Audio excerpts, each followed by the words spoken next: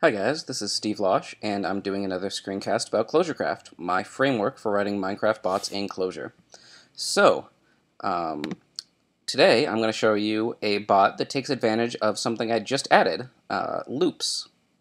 And so loops are a way for your bot to look at the world and perform some actions every X number of milliseconds. So before we get started on the actual bot, I'm going to fire up the local server, just so that it can get started in the background. Okay, so I've got a bot file, just like I normally do. Gonna, require the stuff I usually use. And when I'm writing bots, I tend to work backwards. I start with the function that makes the bot, and kind of figure out what I need from there. So let's take a look. Our little make bot is going to follow my usual convention of taking a server and a username. It's going to connect to the server, and then it's going to add an event handler for death, because I figure most bots are going to need to, when they're dead, respawn at least, maybe say a snarky message or something. And then it's going to add a loop. And now this add loop function here, sorry about that. This add loop function is going to add a loop to our bot, and it's going to use the follow function. Basically, what loops do is they consistently call a pure function, and they pass the bot as an argument. And when you add a loop, you can say how many milliseconds you want to wait in between each run. And so for now, we're just going to say 1,000 milliseconds to wait for an entire second. And they also take a loop ID, which I won't go into right now, but for now, just assume that you need it. And then my make function returns the bot. Okay, so the first thing we do is add a handler for death. It's pretty simple. We've seen event handlers before. All it's going to do is return two actions. It's going to chat and say, "What WTF, mate?" And it's also going to respawn the bot. So if the bot dies, it'll kind of complain and then respawn. So nothing special there. So what's the entire point of the screencast is showing you the loop. So before we do that, I made a few helper functions. Basically, what we do in the loop is first we make sure that the bot actually has a location. When you first connect to the server, the bot won't have a location. It'll wait for the server to tell it where to connect. And so we kind of do a little null check here. Otherwise, the logic inside these other functions gets hairy. I'm toying with the idea of waiting to start loops until the bot actually begins to, gets a location, load some chunks, but I really don't know the best way to do that yet. So for now, I'm just null checking in the bot. So, what our bot's going to do is it's going to find the closest player, so the closest entity that's not a pig or a cow or something like that. It's going to find the closest player and move towards it. So, what we do is we use a let statement, and first we find all the players in the bot's world. And to do that, we have this little helper function called find other players. So let's take a look at that. Where did you go? There it is. So, let's start at the inside. Basically what this is going to do is it's going to get all the entities in the bot's world. Entities is a map, so we're going to get all the values. Okay, all the values from the map. We don't care about the entity IDs right now. And we're going to filter those, and we're only going to take the ones that have a name. Most mobs, or all pigs, all spiders, all skeletons and such, won't have a name. The name will just be nil. The only things that will have names are other players, right?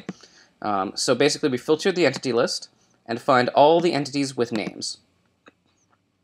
And then what we do is we remove the entity that has the same name as the bot, right? Because we don't want to follow ourselves. That doesn't make any sense. So what we do is we, call the remove and we say, okay, we're going to remove all entities that have a name equal to the bot's name. So that's pretty simple. You can take a look at the code. It'll be up on GitHub and Bitbucket, so you can try it out for yourself, play around with it. So we got that. The next thing we do, we've got our list of players that does not include the bot itself. So then what we do is we find the closest one. And so I made a little helper function called closest entity, and that takes the bot and the list of players. So if we take a look at this, the first thing we do is make sure that we have some entities, otherwise we'll get null pointer exceptions. So first we say when entities is a sequence, so there is something in it. what we do is we first sort them by distance. So we sort the entity list, and we have the ones with the least distance at the front of the list, and we just take the first one, right? I'll show you what these do in a second, but just for now, assume that the sort function returns the list of entities so that the closest entity is at the front of the list, and we just take the first one, obviously. So what we do when we're sorting, we use this comparison predicate here. We say that it's going to be less than, and we pass it the two distances. We say the distance between the bot and it's the argument to the sort function, the two different arguments. You can look at the docs for sort to see how this works. But the interesting part is this distance between helper function. There's a lot of helper functions in here. I tend to try to make my functions as small as possible so that they're easier to understand, even if I only use them once or twice. It's just the way that I program, and I think it works pretty well for me. So let's take a look at distance between. So this distance between function is going to take, it's up here, it's going to take a bot and an entity. Okay? So what we do, we have the bot and the entity. Now we need to get the location objects out of each one. So the location object, each entity has a location object. The location object has the x, the y, the z coordinates, and a couple of other things, but we're just going to pull those locations out of the bot and out of the entity. So we have this other helper function called lokes, and it just does very simple, pulls the location out of the bot. So the player attribute of the bot points to the entity of the bot's player, right? So we take the location out of that, and then we just take the location out of the entity. And these are both refs, so we need to dereference them here. Okay. So once we've got the two locations, the from and the two locations, so from is going to be the bot because we're moving from the bot to the entity.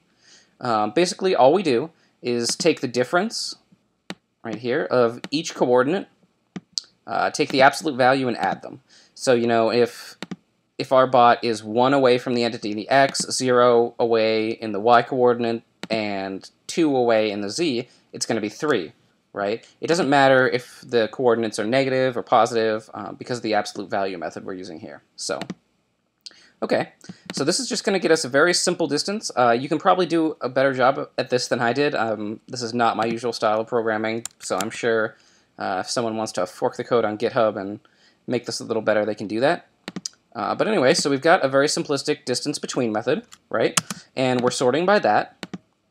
And we're going to take the first. So we're going to get the closest entity to the bot. The closest player entity, remember, because we've already filtered out all the mobs, all the pigs, all the skeletons, etc. Right? So we're only doing players. So we've got the closest entity. Now, if our bot is the only one on the server, obviously there's not going to be a closest entity, so it's just going to return nil. So we do a little null check here. We say when there's a closest, then we're going to do something. Okay? So what we do now we have the bot, and we have the closest entity to it. Now we need to figure out where we need to go to get closer to that bot, right? Because our bot is going to follow the closest entity to it. So what I have is this extra little helper function called toward, and all that's going to do is figure out how much we need to move in the x and how much we need to move in the z axes to get closer to the entity.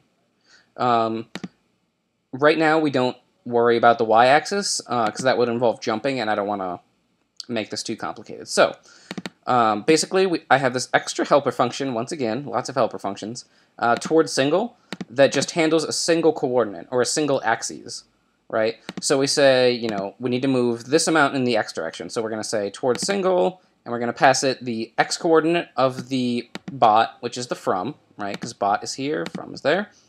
Right, the x-coordinate of the bot and the x-coordinate of the entity that we're moving towards. And so towards single is the last helper function we're going to look at, I promise. And it's going to take a single coordinate from and a single coordinate to. So if my bot is standing at negative 64 and my entity that I want to move to is negative 60, it's going to take negative 64 and negative 60.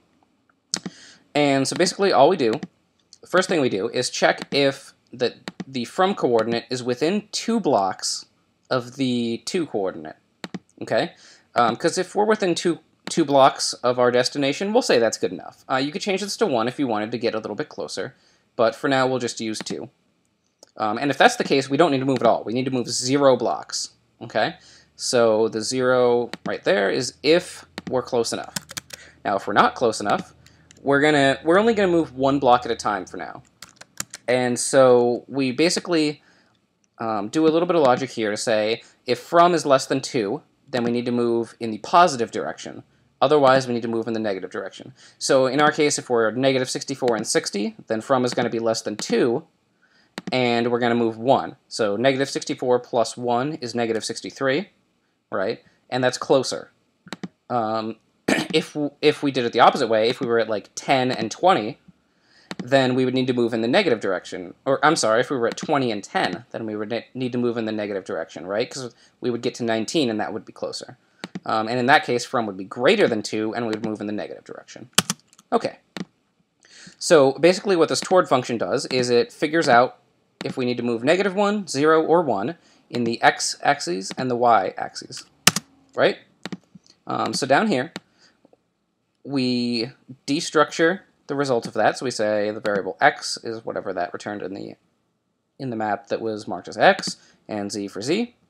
And all we do is now we're going to return an action, a list of actions, sorry, a vector of actions, a single action, and say move however much we were supposed to in the x direction, however much we were supposed to in the z direction, and don't worry about y for now. Okay? So that's our loop. And we said we're going to call it every 1,000 milliseconds. So every 1,000 milliseconds, our bot is going to find all the players, find the closest player, and if one exists, figure out which way it needs to move to get closer to it, and do the action. So let's give this a try. The first thing I'm going to do is actually open my Minecraft client and connect to the server. And let me set the time so we can see things. You'll notice I've downloaded one of the Flatland maps from the Minecraft forums, just so that we don't have to worry about jumping over things to get to me. And down here I have a little scratch buffer. I'm going to say use core. I'm just going to take the Minecraft local and disconnect from core. So let me evaluate that. And you can see over here it's compiling. It'll take a second. And the next thing I'm going to do is also include the make follow bot function we made. So let's make that. And now I'm going to define a bot. Okay, it's going. We should be able to see that our bot joined the game. We're naming our bot Lemming just because he follows blindly. And real quick, I'm going to switch over to my terminal and open up the Swank window, and you should be able to see that every second it's performing a movement. I added a little debug information here in the action performing method, just so we could see for the screencast. And right now it's not moving at all, because our bot's pretty close to me. But if I move,